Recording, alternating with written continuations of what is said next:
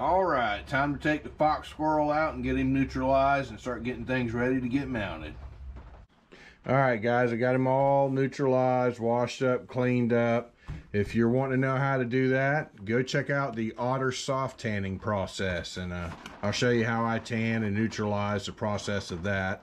Okay, so you can see he's pretty white. You got a little bit left here, the membrane that's got a little bit of the tanning stain on it, which is fine. It's not going to hurt nothing. And you can actually take and peel it with your hand. As you can see, I've already peeled off some of it, cleaning it up. All right, well, let's get on to the next part. So what I need to do is get him onto this form. Now, what I'm going to do is cut the legs off. And I'm going to show you how I do that so that you get them back correctly. All right, so what I did is I came and I cut at an angle here to the arm. Then I came from this direction and cut at another angle, kind of like a V.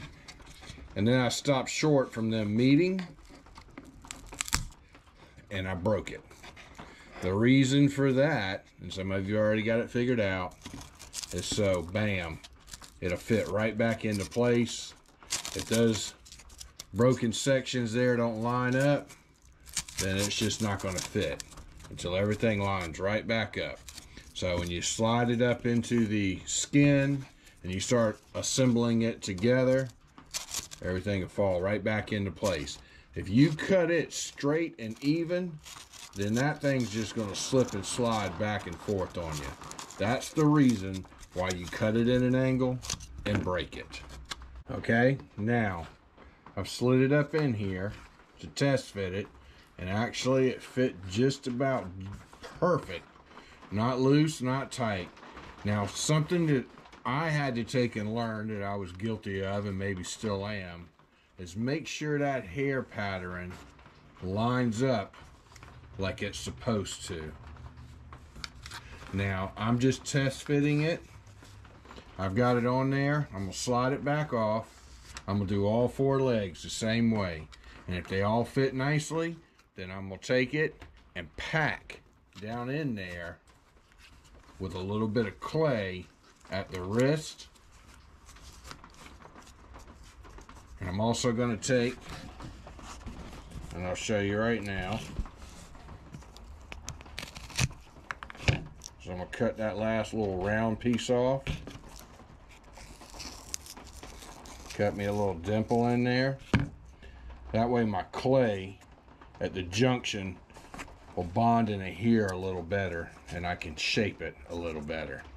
Alright, now I'm going to do all 4 legs the same way. Make sure it all fits, and then I'll start test fitting the body and putting everything together. Make sure everything lines up. Alright, change of plans. So I actually got it slid without cutting the back legs or this front leg. And as you can see, I can close that gap up. I'm not worried about that. It'll come together. So instead of cutting off the 3 legs, I can't get the head to slide over, which, you know, is typical, but that's fine, because what I'm gonna do now is make one of those V cuts and break and cut the head off. All right, I'd rather cut the head than to do all the legs. That's less repair. Okay, same thing. I just cut a V. Ooh, and there we go. Cut my V. Remove the head. Now I'm gonna slip the head inside there. Slip it back over the front leg. Put this leg back in. Test fit it all. If it's good to go, then I'll start my clay work, and we're gonna go from there. Okay, now I've got everything test fitted on here. Everything's lining up like it's supposed to. That leg went back into position. The head's back into position. As you can see, the skin come together. I can pull that together at the bottom. That's not a problem at all. I just got it kind of, like I said, test fitted on here. And let me give y'all some advice. When you're doing squirrels, the less you pull on them, the better off you're going to be. Something about the hairs come out of them really easy, even after being tanned. All right, well, I think I'm gonna have to make a little altering to the head to get the eyes and everything to line up and close up like it's supposed to be. But I don't think I'm gonna have to do much. Get that lip on out of there and let's see. I think I got enough. Yeah, I can start. And I got the other skin. Oh yeah. Oh yeah, I got enough skin there. I can finish digging that inner skin out. Oh yeah, everything will come together. All right, well, I'll be right back. Okay, I cut off the tip of the nose, cut a little dimple into it, packed it, and just kind of reshaped it. That way when the nose slides on there, I can work with it a little bit and get it how I want. The forms come rough sometimes. Okay, then I took the ear, same thing, cut out a little dimple. Then I packed it with clay.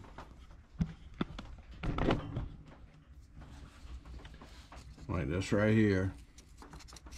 I just push the clay in there. I got a little bit much extra there, but that's fine.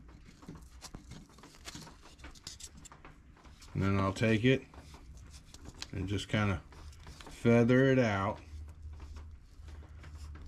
Because then whenever I take and put the clay for the ear butts, even if the ear is one direction or the other, that clay will line up and I'll be able to smash it and see, get it to stick and stay and do what I need to do with it. Okay, now I'm going to take, I cut out the mouth. On small game, you do them a little different than deer. And then I'm going to take and I'll pack it. And then after I get it all packed, then at the center point, I'll cut me a crease in there to tuck my skin in, and then I'll be able to push it and pack it and get it to hold. In the eyes, I'm going to put a little bit in for the eyes, and then insert the eyes and put a little bit of clay around the eye where it meets the foam here so it'll hold in place. I'll show you in just a second. Okay, and I said I got the mouth, and that's alright. It don't have to be perfect because it's going to get a little distorted as you're putting the skin on anyway. I got this other eye done, and I'm going to show you.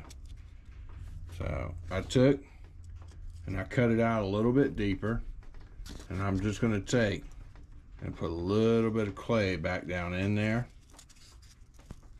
Push that clay in there. Then I'm going to take the eye, and I'm going to push the eye until it hits, and then stop. You want that eye to stick out.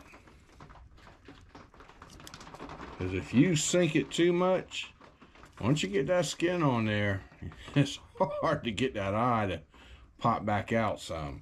But if the eye is sticking out too much with the skin on, you can still push and force it down in there a little bit. Now let's take this clay and let's go around it and just pack a little bit in around that gap, pushing it down off the glass.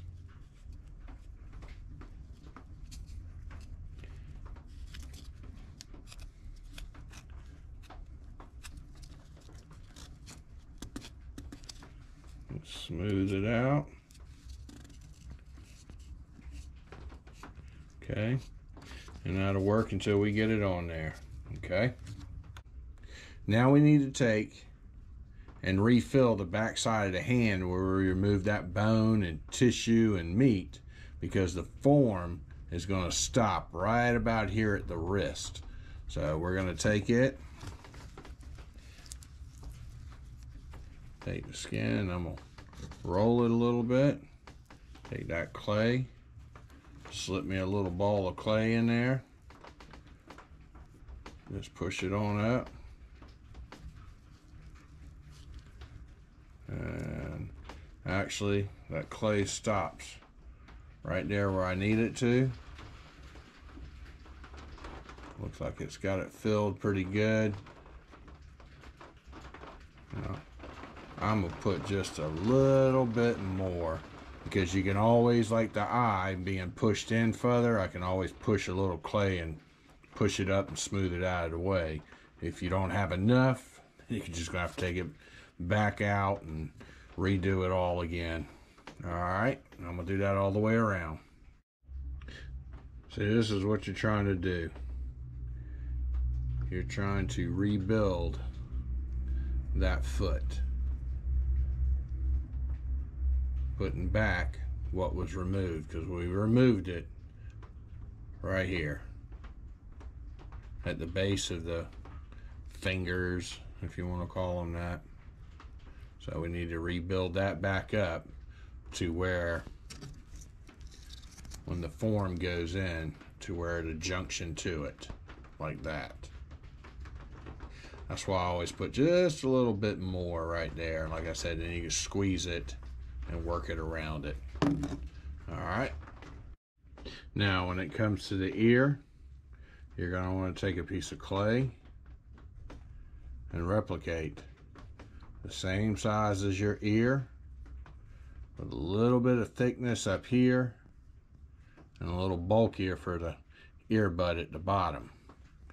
And you're going to slide it on in there.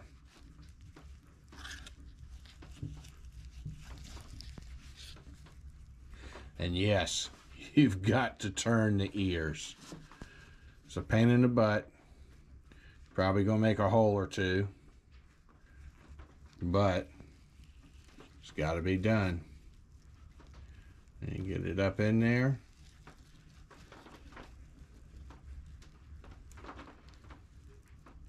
Boom. And then once I get it on there, then I'll get to mashing it around and shaping it. Right now, if I try to do all that, it's going to get bumped around and distorted.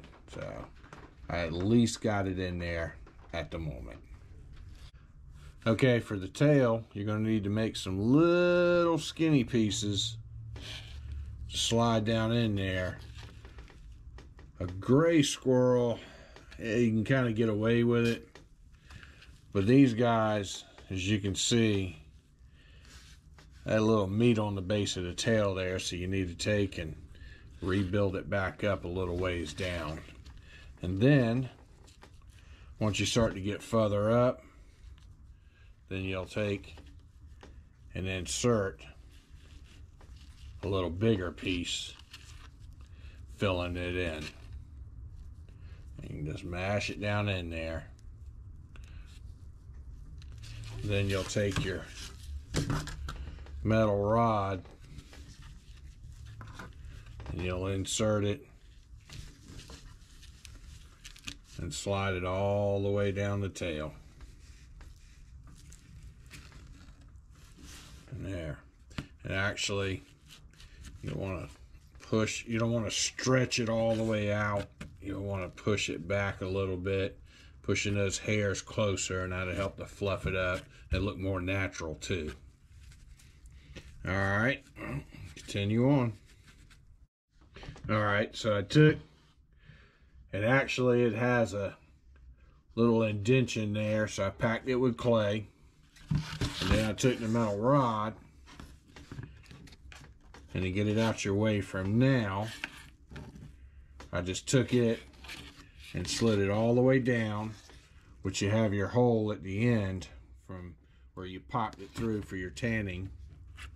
And then just slide it down, and then once I get everything fitted onto the form, then I'll push it back, inserting it into the body.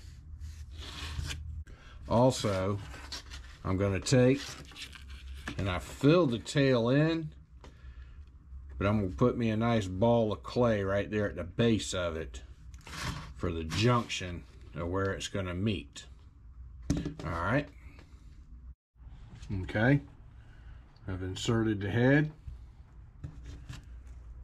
and the arm that I cut off. Now I'm going to come and slip these back legs in, slip the front leg in, get everything lined up, and then start connecting those back together, and I'm going to show you how to do that.